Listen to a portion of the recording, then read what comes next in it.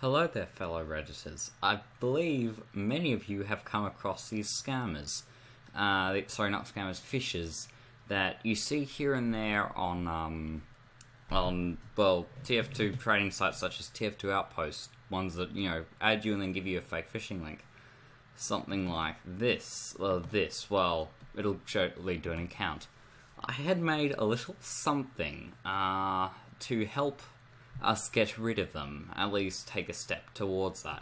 So as you can see here, this one's a legitimate one. It's spelled correctly and everything, and this, I've got my account signed in and everything.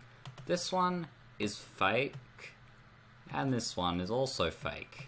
Now what my script does, and also what they do is they actually ask you now to upload a file, called Sentry file. And what the Sentry file is, let's try out for me. What the Sentry file actually does is, it's basically what stores when you log into Steam Guard through the Steam client. That's where it stores it to say, okay, that's you. So basically, it allows them to not even need Steam Guard in the first place, and to make it think that that's actually your computer. So I've made this little user script, and what you do is just enable it. It only works on these two so far, but I can try to modify it. But all it does is, I'll just quickly reload the page, and basically, as you'll see here, it'll basically just fill in random data, random thing to that, and also it actually changes it from a file upload to a text box, hopefully also causing their stuff to crash, or at least cause some weird issues with their bots and their scammer software. I'll be adding more URLs as I get them. Please feel free to send them to me. They should be in the description.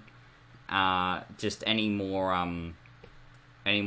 like phishing links that you see, and I'll add them to the script to basically run this on. And yeah, and you just leave it in the background and it'll run.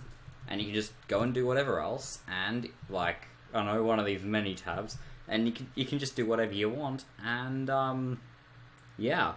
And it'll go and spam up their servers. And hopefully it will cause them at least the slightest bit of, at least a couple of issues, and just a little bit of, frustration. Which I guess it's a start. Anyway, so yeah, all you have to do is download the user script, install it. So, in fact, I'll go through installing it. Let's see, I'll just quickly disable it. Okay, so what you would do is so let's say you're on this and you had Tamper Monkey. What you do is you go under here and do add a new script, and you'll see in a second this will pop up. Then you want to go to the script here. I'll be posting this as a link. Just copy the entire thing, go back here, paste it in, save it, Control S, or hit that button. It said it already exists because I already have it, and it will be enabled, ready for you. Then you just go to one of these, and you just simply go on to it and refresh. If you don't have it, you can just, I guess, copy this. In fact, I'll probably post them in the description with a lot of warnings so people don't just randomly click it and then sign in with their Steam details. And yeah. And then you just let it go.